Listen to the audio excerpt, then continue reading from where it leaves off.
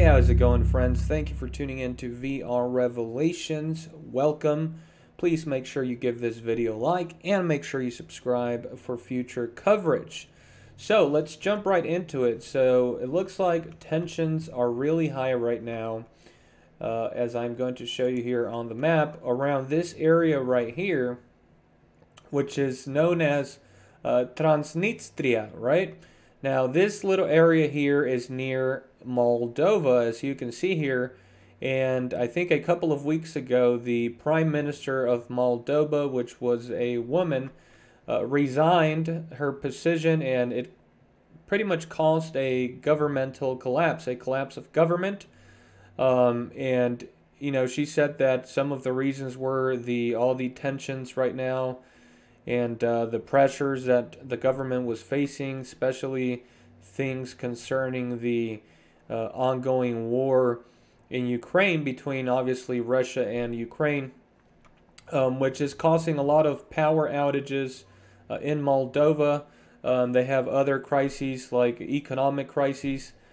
And so, yeah, things are not looking good in Moldova, but as you can see here, this area is known as Transnistria, this red area, and all this is under the control of the Russians.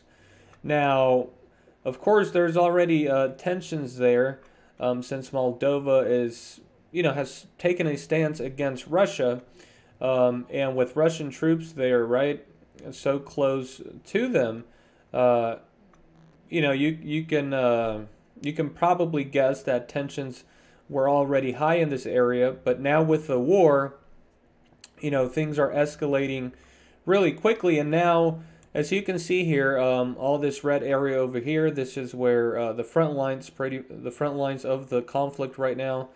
This is what Russia has taken, and all of these little like bomb symbols here is just where the action is taking place. And again, Transnistria is right over here.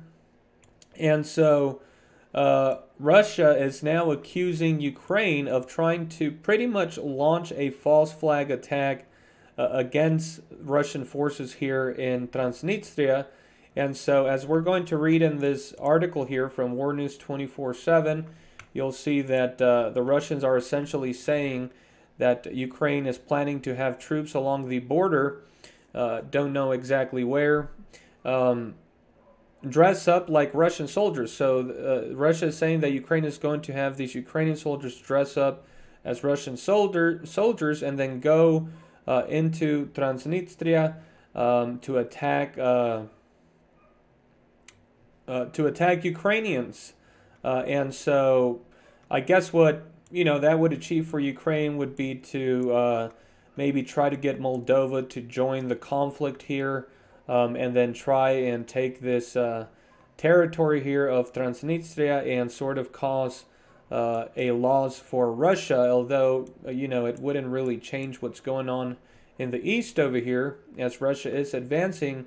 This could just be them trying to take, what they can get, and so they might think that a victory here would sort of look good for the international community, who really aren't seeing any results for all the billions of dollars that they have provided Ukraine in order to arm itself and help it in the war against Russia. And so, because they are losing battle after battle along the front lines, even though they want to claim that they're inflicting a lot of casualties on Russia, they have to get a victory. And so, what better place to do that right now than Transnistria over here, right? Because it's isolated, and Russia is focusing a lot of their forces on the front line. So, depending on how intelligent you want to consider the Ukrainian leadership, they could be planning to maybe distract Russian forces from key areas right now, such as Bakhmut and Vuhledar. Yeah, that's open to interpretation, but I don't really think that would achieve any strategic value for them. Although, of course, it's always valuable to destroy opposing the opposing force, right? At least their number in men and manpower. But yeah, it definitely looks like things are heating up in this area here. So I could definitely see Russia sending troops out there and then sort of making an incursion into this whole area down here towards the south, south of Ukraine. And so, yeah, this could open up an unforeseen front here for Russia, right? Or, a development of the conflict in an area where, people weren't necessarily expecting. But again, it's definitely going to lead up to something because there's just too much chaos going on in Moldova right now. And, it's a good opportunity for the Ukrainians to muster up a victory there. And again, this could distract the Russian forces, but I don't think it will. On the contrary, I think Russia will just, escalate things, and it would only accelerate their advancement, right? If they know they're going to be attacked over here in this area. But anyways, let's actually read a little bit about Moldova from this article from Le Monde, I believe it's pronounced. Correct me if I'm wrong. So it says, Moldova gets new pro-European prime minister after government collapses. So this is just a little bit of background. Moldovan President Maya Sandu has nominated her pro-European security advisor Dorin Resigned for prime minister after Natalia Gavrilita resigned, triggering the government's collapse. Moldova's pro-European President Maya Sandu on Friday, February 10, nominated a new prime minister after the current one resigned and triggered the government's collapse in the struggling Eastern European country. Sandu's choice, her pro-European security advisor Dorin Resigned, is likely to be approved without hurdles in the country of 2.6 million people nestled between Romania and Ukraine. The new government will be formed promptly and will lead the country on the path of reconstruction, Sandu said in a televised statement. We need unity to get through this tough time we are going through. The impoverished country, which was granted EU candidate status in June 2022, faces multiple crises, including energy blackouts since Moscow invaded neighboring Ukraine. So those are the power outages I was talking about. On Thursday, Moldova's intelligence service said Russia was acting to destabilize the ex-Soviet country following comments by Ukrainian President Volodymyr Zelensky that Kyiv has uncovered a plan by Moscow. So Kyiv, Zelensky came out and said that, he uncovered some plans for Russia, essentially, that the Russians were drawing up to try and pretty much take control of Moldova down here. And so, as we're reading there, according to the article, Moldova actually then went ahead and accused Russia of trying to destabilize the country. And so you can see that, there is an anti-Russian sentiment in Moldova. So it says, Natalia Gavrilita, 45, who is from the same pro-European PAS party as Sandu, announced her resignation as premier earlier Friday. She didn't elaborate on her reasons for resigning, only citing a lack of support and trust at home. Sandu thanked Gavrilita for her sacrifice and huge efforts in leading the country through so many crises. The PAS party has 63 seats in a 101-seat parliament, so voting through Resigned, a 48-year-old former interior minister, as new prime minister is seen as a smooth process. The country suffered energy blackouts after Ukraine stopped exporting electricity because of Russian airstrikes on critical infrastructure. While Russia's giant Gazprom cut gas deliveries by half last year, according to Chizanu. At the same time, Moldova's intelligence agencies have accused Russia of attempting to destabilize the country and its pro-European trajectory, including through paid anti-government protests. Again, all these accusations that are taking place here, you see how they're accusing each other of trying to meddle in society and through propaganda, trying to influence the government there, right? So that it can line up with their own government, with their own ideology, and their own interest. So it's pretty much what happened during the whole Cold War. All these battles between the U.S. and Russia, through these proxy states, rather, right? Such as in Vietnam, right? Or the Korean Wars, where you had the U.S. supporting one side, providing weapons, to that side, and then you had Russia. At times, you had Russia and China, supporting the communist cause. And so they would, create chaos in all these other countries and what are known as proxy wars because, they're not facing each other directly. And yeah, we live in the modern age, right? We have social media, this technology, cell phones, laptops. So we're much more aware to all of that. But at the same time, it's a continuation of the Cold War. Except now in Ukraine, you actually have one of those superpowers directly involved. So, at this point, it's kind of like, when Caesar crossed the Rubicon, the die is cast, there's no turning back. Russia and China keep talking about this multipolar world. But yeah, everything that is going on here, like, in Moldova, it's just these two sides, right, trying to influence the government. And as you can see, Moldova has already been influenced to the American way, much like Ukraine was, right, when the U.S. started meddling there. So, anyways, let's go ahead and read a little bit from this 24/7 article here. So you can see they are reporting towards general ignition in Moldova. Russian forces are being reinforced in Transnistria, Moscow. Intensive preparations for the invasion of Ukraine. Second midnight announcement by the Russian Ministry of Foreign Affairs. Units of the Russian army stationed in Crimea are on heightened alert following the second announcement by the country's Ministry of Defense, which speaks of preparation for an invasion of Ukrainian forces in Transnistria. Within the next few hours, Russia will have to start strengthening its forces in Transnistria if it does not want to face unpleasant developments. It remains to be seen how this will be achieved. Earlier, the Russian Defense Ministry stressed that Kyiv was preparing a provocation according to which fighters dressed in Russian military uniforms would enter Transnistria from the territory of Ukraine as Russian troops and then attack Ukrainian forces.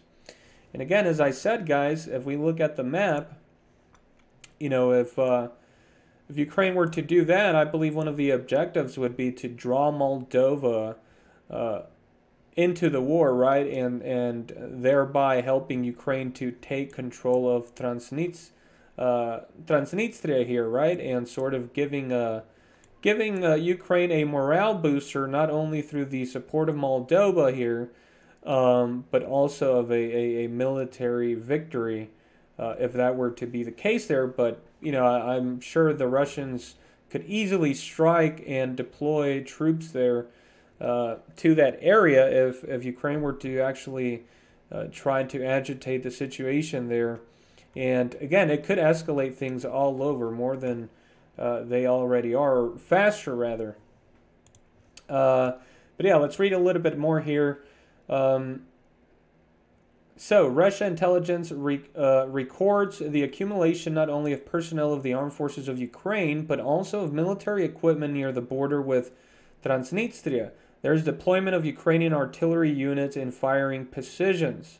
At the same time, the Russian Ministry of Defense records an unprecedented increase in the flights of unmanned aircraft of the armed forces of Ukraine on the territory of Transnistria.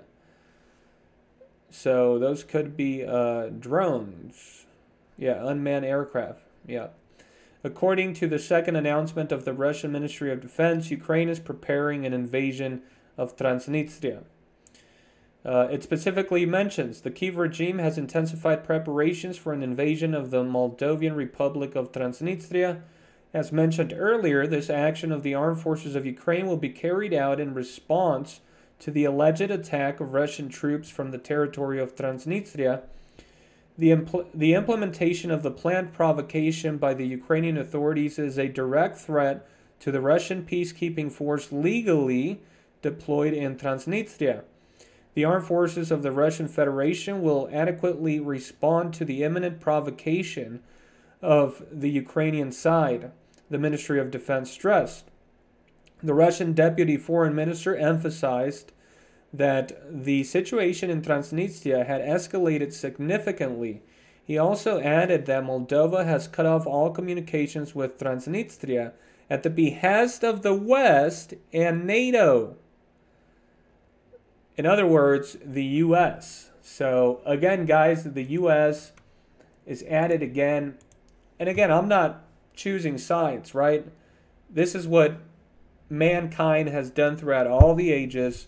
This is all just, politics, right?